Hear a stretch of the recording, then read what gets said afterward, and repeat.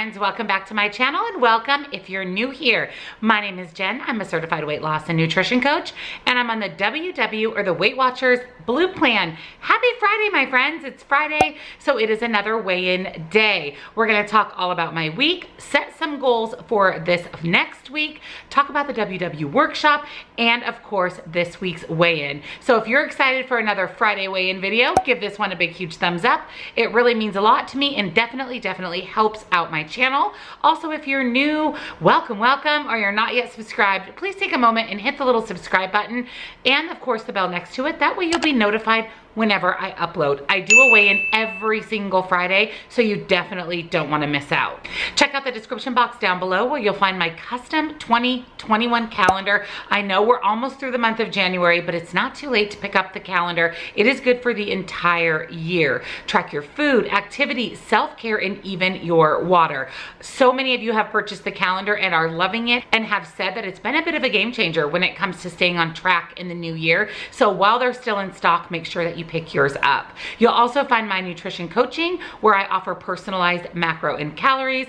Also, a lot of you have purchased that and several of you have reached out and said that you are feeling the best, most satisfied, and you have lost the most weight since I've personalized your macros and calories just to you. And a lot of you are doing it side by side with WW, so it makes me so happy that it's been really beneficial for you. So definitely, if you haven't already, have me do your macros and your calories. If you're looking for a little bit more one-on-one support, I do have 30 and 60-minute coaching sessions where we can chat, just you and I can give you a little bit more individualized support. So definitely check out my website down below. You'll also find links and discount codes to all of my very favorite things, and of course my Facebook group, another community that would love to have you. Hey, it's free to join. You might as well get the extra support whether you're on WW or not. So without further ado, we've got a weigh-in to do, a workshop to talk about, and I definitely want to share with you how my week went. So let's jump in.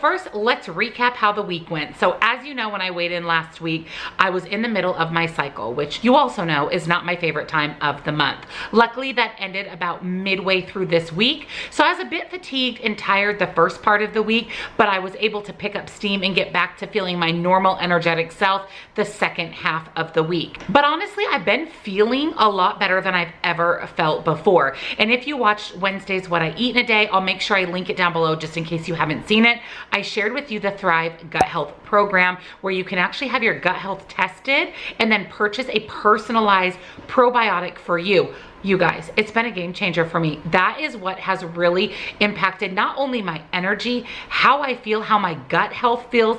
It's really been such an excellent tool. I'm so happy that I took advantage of that.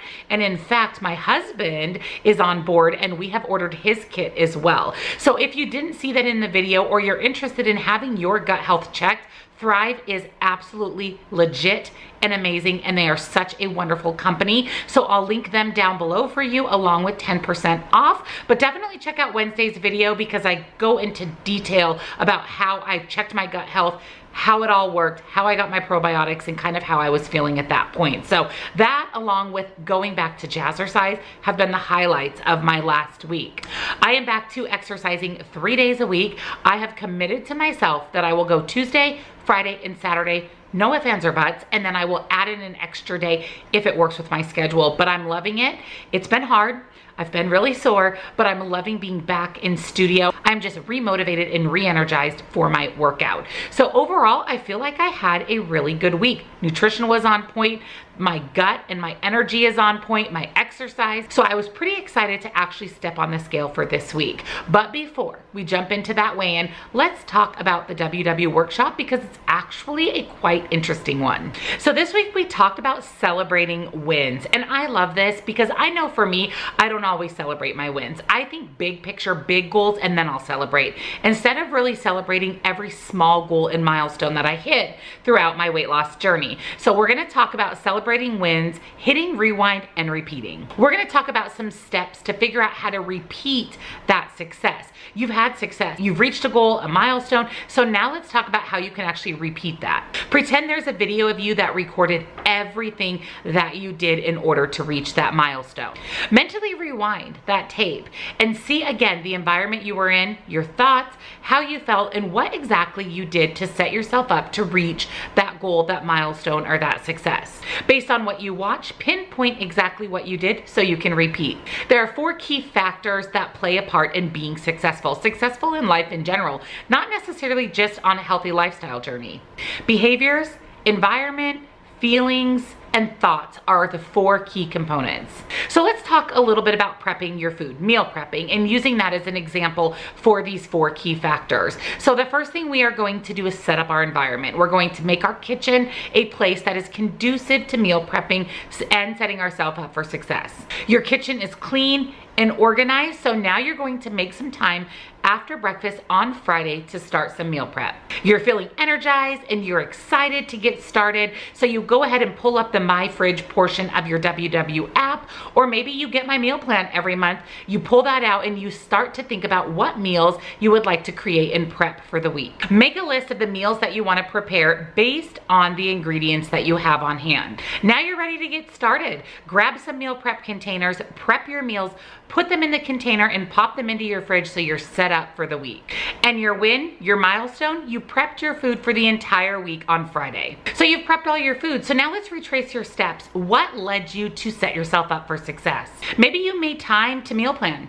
Maybe you made time to get your kitchen clean and organized. You used the what's in my fridge portion of your app or my meal plan, and you made a list of what you have on hand and what meals you were going to prepare. So which of these things can you repeat next time you need to set a goal, reach a milestone, or have some success? Our thoughts, our feelings, our environment, and our actions actually play a big part in what we do, and honestly, whether or not we're successful. Once we pinpoint what led to our success, we can rewind and repeat. Why reinvent the wheel if you can do what you did before that led you to that success? So I really like this topic. I think it applies to all aspects of life. Like I said, not even just weight loss or healthy lifestyle. It can apply to career, family, household, you name it. So I think it's great to really think about these 4 key components whenever we're trying to set ourselves up to recreate a success we've had in the past, or maybe reach a new goal or milestone. So let's jump into weigh-in. I know that's what you guys are all here for. So like I said, I had a pretty good week this week. I feel really good about how everything went. I'm loving my probiotics. I'm loving jazzercise. I'm loving everything. And when I stepped on the scale for the 4th week in the month of January, I lost. I am down 0.8, almost an entire pound. And if you're new here or you didn't know, my goal is to lose half of a pound to a pound a week. I am the turtle. Slow and steady wins the race.